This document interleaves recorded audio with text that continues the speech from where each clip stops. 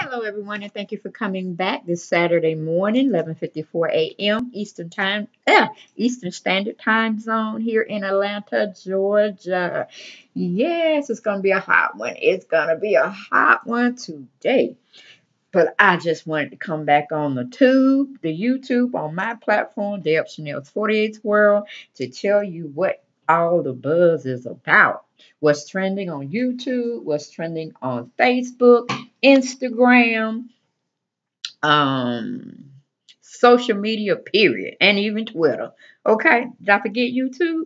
All right, YouTube is always ablaze with something or another, and social media platforms throughout the world globally are carrying the information, but mostly we get it from YouTube. Okay, and like I said, the other platforms, different blogs, different commentaries, advertising type, journalistic blogs here and there, but we got one from I think it's called the Deadline, just as it sounds. Deadline, line.com. Must be a new uh, informative journalistic commentary article that's being advertised to us now. Basically, they brought out a story talking about Miss Jenelle Evans. Yes, she's the hot topic for today. We're talking about, and her husband, and the shooting of their family dog. I mean, what is going on? Firearms are used to protect and serve.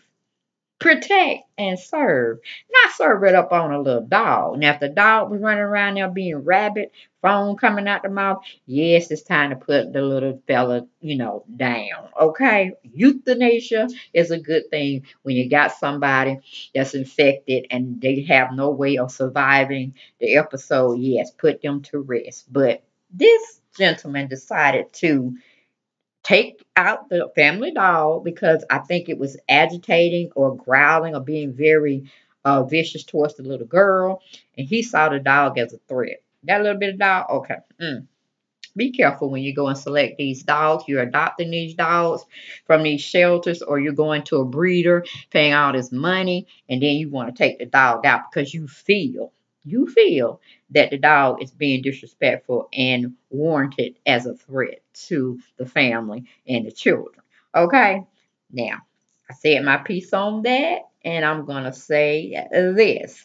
Sometimes people get tired and they see what they want to see, and it may not be the right way of viewing it. The brain is very powerful. It can trick you in many, many ways. Now, did we ascertain or did we look into it fully before the non-rabbit dog, allegedly, I'm thinking, attacked the children in some way or became vicious towards their children? Because children are something else too. They love to pick, probe, and do ungodly things to creatures such as dogs. Dogs have feelings too. They bleed red blood just like us. Okay, they're human. So if the children were at fault, where they were just picking at the dog and agitating the dog, of course the dog is going to, fend for themselves, fight or fight. They have the same mentality as humans do. They're going to growl. They're going to make noise, showing that this person is not being very nice to them and all of that. Because I can speak from experience. I had a Pomeranian, had bought a brand new Pomeranian that was breeded by, can't think of the person's name now, but beautiful dog. Bought it for my daughter's, I think, fourth or fifth birthday. And just loving. She always said she wanted a black dog, wanted to be a boy, and just smiled for her age to grow up with her because she didn't have many friends, kind of a little shelter child here and there. But you can't trust everybody around children. You can't put your children around everybody else. You know what I'm saying? You got to be very selective. So got her a dog and everything. Everything was fine. And then like maybe a couple of weeks or maybe a month after I got the dog just became really vicious towards her.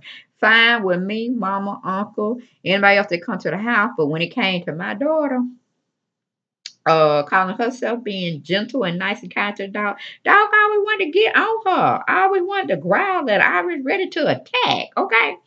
Now, shortly after, getting the dog and everything and me watching it, and, my mom like, I don't think you need to keep that dog because that dog don't like her. I'm like, okay, I know how my child gets down sometimes. So I'm going to ask, what you do to the dog? You know what I'm saying? Did you do anything mean to the dog? Of course, she said, no, no, no, because she had this little nice thing going on. You know what I'm saying? But we all have two sides to us, a good side and a bad side. And it grows on with us, and we just have to make sure we suppress the bad side when we're thinking evil or doing evil things towards people or whatnot, or maybe to ourselves. I don't know.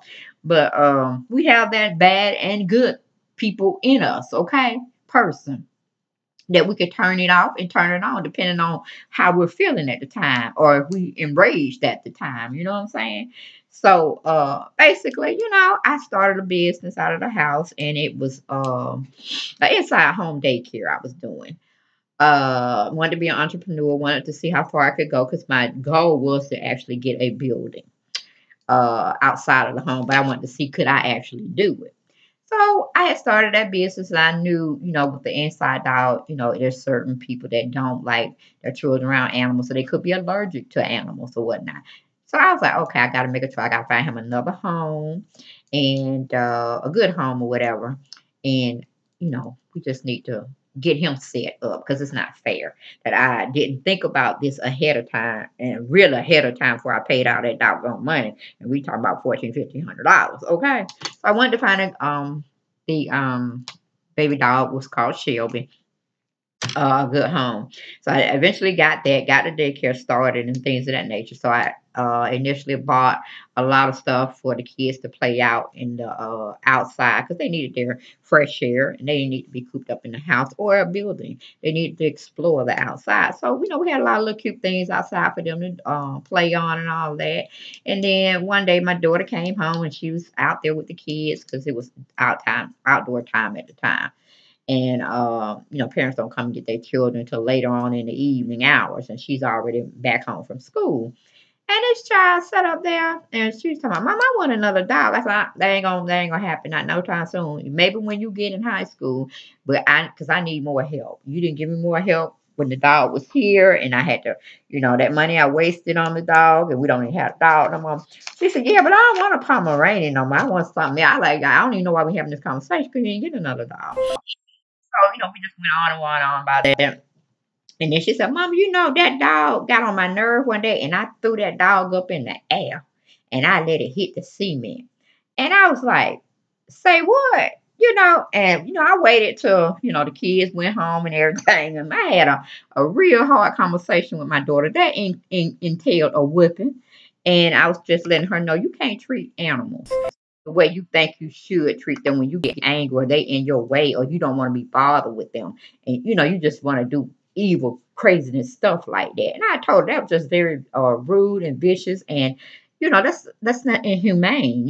So she kind of got the gist of it. And as she grew older, she apologized. She apologized at the time when she confessed to me. But it would have been nice to know she had did this to this puppy. So I could have regulated her in front of the puppy. And maybe they could have built or got back to a what do you call it? A mutual understanding with each other. You know what I'm saying? But right, when kids are young, they are just into themselves. They self-lovers of selves. And it's okay at that time, but you gotta learn how to share and be what do you call it?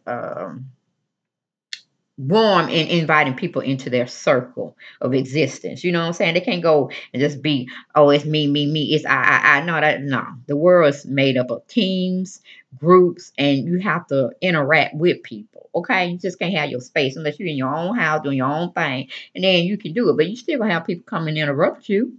Want to see what you want, what you're doing, where you at. Can they be with you? You know what I'm saying? Interaction and it's a good thing. And social media has definitely taken over that where we're so invested in our phones, our tablets, computers, where we forget how to just sit and have a normal conversation and put the phone away. Because back in the day, in the 60s, 50s, 60s, 70s, all thing you had was a landline phone. And then you used to have to fuss and fight with folks that like to talk like you do and have conversations because you wanted your time on the phone. But it's just the way it is. I was back there with the rotary dial phones, honey. We ain't have hold and click and all like that. And when it did came out and you didn't have that, man, you felt like you was above. I mean, you were very 6 feet under. You were just cut off from society and the interaction. You just had to beg your parents to get the call waiting and upgrade their rotary dial phone to, and then the stationary phones that you just hang on the wall and stuff. Now we need somewhere we go cordless and all that. So, the phone things has always been messed up and we're still at it today. We're, buying into all these different phones and this, that, and third. But I just said that to say this. Sometimes when you got little kids or you got kids, period, you got to check your kids just like you check your dog. Feelings are going on, emotions are going on, and they get high tempered sometimes. So you got to see who is being the aggressor and who is being the aggressee. You know what I'm saying? So in my case, it was my daughter doing wrong that made the dog form unlikeful uh, connectability with her. And it was because of her. She had mistreated him on probably several occasions, not just that one time. Because she only going to tell me about one. She going to give me a whole boatload of stuff, boatload of stuff that she did to the dog. You know what I'm saying? Because she know there's going to be plenty of ass whoopings, for each infraction. Okay? But, sometimes we overlook that part and we just go straight for what we think is the case, and we misjudge and um, we give the wrong definitive answer onto something we should investigate a little bit more. You know what I'm saying? Because I'm pretty sure them kids did something, or that daughter did something to that dog to make that dog not like her. Dogs are not geared to just be aggressive towards somebody unless they have that feeling. They don't think that person is nice and they feel threatened. That's the only thing. And a lot of people get the misunderstanding of why people take their teeth, the dog's teeth out of their mouths. Sometimes the only time that I really think you should is when you're not keeping up with their general hygiene when it comes to brushing their teeth, and make sure you take them to the doctor to get them clean, this and third. They can have a deadly odor in their mouths from the cavities that have built or the plaque that has come around over several stages of the dog, and just poor grooming when it comes to their teeth. You got to take them jokers out because the teeth are hurting their dog, their gums, and it's just too much infection. And it's harming the dog's immune system as well as their insides, because all that what do you call it, bacteria and disease is going into their system and it's affecting them. So that is one of the needs where you need to pull all your dog's teeth out if that is the case. You know what I'm saying? Because that's just poor hygiene habits.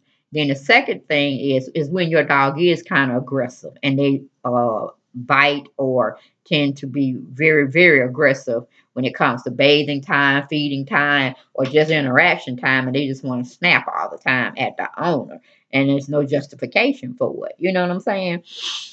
I've heard, and my vet has told me those are types of times where they pull all the dog's teeth out as well. And they can still gum now. They can still gum you down, but it's not as bad. And then it's not. They don't pose a threat, especially if they're house dogs to people that come in and they may snap at them. At least they just got gums. They, like, you ain't gonna be doing too much or break the skin when somebody's gumming on you. You know what I'm saying? Versus when they have sharp teeth and they're clawing into your flesh in a sense. So you got to look at all of that. Those are two ways that I have come across uh, that you can pull a dog's teeth. So just putting that out there, educate your fellow dog owners or people that don't know about dogs. There's several ways you can disarm a dog and not have to like put them to death. You know what I'm saying? Or put them out in another reality of existing. Just don't you do that. That's just like you harming an adult or a child or human being. Pets are human too. If they bleed red blood, okay, then they're human. If you have to treat these dogs just like you treat yourselves, like getting them vaccinated, making sure they're well groomed, giving them certain medications. Shit, one of my dogs had to take some antibiotic medicine because he had to get a place where he injured himself and they had to do a little minor surgery and they gave him medicines, pill forms. He was taking some of the tramadol is the pill that I'm talking about, referring to. He was taking grown folk medicine that we get as grown people. You know what I'm saying? Humans. He was taking medication like that, and then he's suffered from allergies. Yeah, they take allergy medicine as well. So I'm like, the law need to change. We need to have them on our income taxes. Okay, income taxes, because we spend too much on their grooming, their health care, their well-being, that they don't, they not children. We need to be able to claim them. Okay. But it just is what it is. That was my spiel of different ways this situation could have been taken and handled so differently before picking up a weapon and trying to let peace be still. You know what I'm saying? 'Cause whenever time you pick up a AK 47, a Colt 45, a BB gun, uh, what can I say? Anything, a Beretta, a Glock. And you might got some military for way back in the day. They used to like those old Civil War guns. Hell, a rifle, a Winchester, you know what I'm saying? M16. You start pulling out firepower like that, you better be ready to answer to those situations. And you better be a licensed carrying, toted um uh gun owner, you know what I'm saying, and know how to use that gun as well. Because I'm telling you, the law make you, they say protect and serve, but you got to kind of petition yourself to tell them why. You got to have some justification on why you picked up that gun and you decided to take matters into your own hands and end a life. You know what I'm saying? Whether it's a human life or a dog life, don't matter. It was a life. And you got to be dotting your I's and crossing your T's, because they'll be ready to say, okay, uh, did they really pose a threat? Did something actually happen to make you warrant picking up that gun, releasing that safety trigger, pulling it, and ending that dog's life? They start putting you on the interrogation seat, okay? Putting you up on Front Street, trying to get you to confess to doing something wrong or to make them understand why you did the deed that you did, okay? So you got to be a lot of justification and a lot of proof before they let you go and say, okay, we release you from this. It was justification for your actions. Okay, we will let you go. Okay, but don't think that infraction ain't written somewhere where somebody can pull it. And if this incident happened again, they'll bring that issue up on you. I'm like, wait a minute. It's starting to be a pattern with you and these dogs running around here. But that was just my little spiel. I had to get on out my opinion, and I just wanted to express it. So I'm sorry that took a little longer, but let's get into this commentary that Dead Insider wrote up on Miss Jenelle Evans. Yes, she was a teen mom.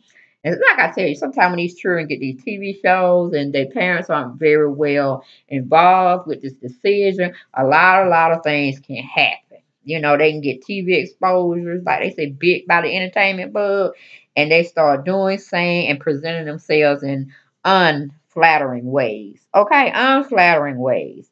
And I don't know if it was just too much for Janelle's husband, David Eason, to where he just fell out of the contact with reality and started being in some, I don't know, haze zone, or he just disconnected with the world and the laws of our world that we exist in, our society. So I don't know. I can take the story several different ways, but I'm just gonna say brother was burnt out, because you can see in some of these photos that I put in the my clip for my video to explain what I was talking about this particular subject. He was changing. He was metamorphosizing just in front of us. He started looking like a clean cut, born bred American citizen, and well known in the community, doing a good thing, trying to live life like most of us down here doing the correct way, or the way that society expects us to act. He just started changing, started looking like a crazed mountain man that hadn't been dealing with or interacting with anybody for our civilization. You know what I'm saying? Like they just cut off from the world and they just start living a cave life type mentality. They get away from all foreign things, or they seem they're foreign to them now, and they just go back living like they're on a rule or lifestyle of living. No phones, no electricity, no, or we gotta have running water, but maybe not all the time. I don't know how these people did it back in the day. That primitive type living is what I'm saying, primitive. So, and it seemed just like that's how he was changing. So I don't know, sleeping with guns and all this kind of crap. I mean, somebody really should have been getting him some help. And I'm talking about family. Family, this is the time where we get in there and we do this, what we call an intervention. All right. The signs were there. Okay. I'm sure the signs were there, but nobody took amongst themselves to get these little folks off TV and say, okay, we need some therapy. We need some intervention time. Then y'all can go back to this reality world of living and this, that, and that. But we need to get this situation straightened out. Because I'm sure, like I said, it was some telltale signs before this incident even came up with, taking out the dog in a sense. But let's go into the article. It said it was written by Denise Pitesky from Deadline.com. Breaking news, okay? Uh, Teen Mom 2. MTV cut ties with Jenelle Evans. And this is the reason why. Jenelle Evans is no longer a cast member of Teen Mom 2. MTV cut all ties with Evans after it was revealed that her husband, David Eason, killed the family dog. Okay? That's not that's not advertiser friendly. That's not making you look you know look good in the eyes of society, because they always paint this picture as a true blood American. It doesn't matter what race or culture you're in, but it's the whole thing about getting out there, doing what you need to do to be the best citizen you can be for the world, so you can implement that, shine, and make other people want to follow suit. The big picket, the white picket fence, the big old house, the dog, the family, unit, and everything going cool, and just expressing life to be lived that way. But he done took out the dog. That means the family done broke up somewhere. It's a totally chaos situation. Everything is in disarray, in other words. So yeah, MTV said that's not a good look. we trying to promote family here. And when you taking out the family dog, that's just not gonna work for us. So we gotta sever our ties with you. And maybe if you sever our ties with him and you're doing things positive in the community, we might can link up later on down the road in the future. I don't know. Don't hold me to it. But for now, nah, we gotta cut ties. And that's just where the entertainment industry rolls. If you put them in a bad light, they gotta cut ties real quick, fast, in a hurry. All right. No second chances. All right. So that was my commentary, not in this article. Going back to the article, it says MTV ended its relationship with David Eason over a year ago in February 2018 and has not filmed any new episodes of Teen Mom 2 with him since. So see, they kind of gave her a chance to, they just call one party acting up. Don't mean, just one individual is acting up. Don't mean we got to throw away the whole party. We could film around him. Okay, we don't need him single mom that looks good, that shows dedication, that shows you ain't gonna let your life go down the hills, go south, just because one entity or one individual is cutting up. Okay, we could use this storyline. We could use it. So they cut David to the side. And that probably what made him a little angry too. That's why I said you got to watch who you cutting out your life too quickly. Okay, and seeing if they good with the situation, because they can come back and harm you, in the future. And that seemed like what's going on in this scenario of a situation. Okay, but they said they cut ties with David in February 2018 and has not filmed with him since. Okay, then we got Teen Mom, still, being surrounded by Jenelle and the kids. It says MT spokesperson said in a statement to Deadline. Additionally, we have stopped filming with Jenelle Eason as of April 6th of 2019. Okay, that's when all the stuff was really popping off. I guess because David was mad, the whole rest of the year of 2018. So he said, I can't get no money. She ain't gonna get no money. Kids ain't gonna get no money. I'm like, okay, you destroyed yourself. Now you're trying to take down the whole family. See, that's a mess right there. That is a hot mess. And like I said, these are signs people just don't look at or want to look at because it ain't really affecting them at the time. But see, he had brewed over this situation. He had took a year before they said a year and a couple of months. February, April, May, February, March. Yeah, a year and a couple of months before he came back and started trying to destroy his wife and children. Okay. So it says, let me go back. It says Teen Mom 2 with him since, meaning they broke ties with David in 2018, February. Then it said MTV spokesperson said in a recent statement, we just cut ties with, stopped filming with Jenelle Eason as of April 2019. and have no plans to cover her story in the upcoming seasons. So they pretty much pushed her to the side too, because it's making them look at a bad, it's making their company and what they're trying to still put out there for people to gravitate to, are these teen moms and these pregnancies. It's not making them look good. So of course they had to cut ties. Going back to this article that was written on Jenelle, it says Evans and Easton share 2-year-old daughter Inslee.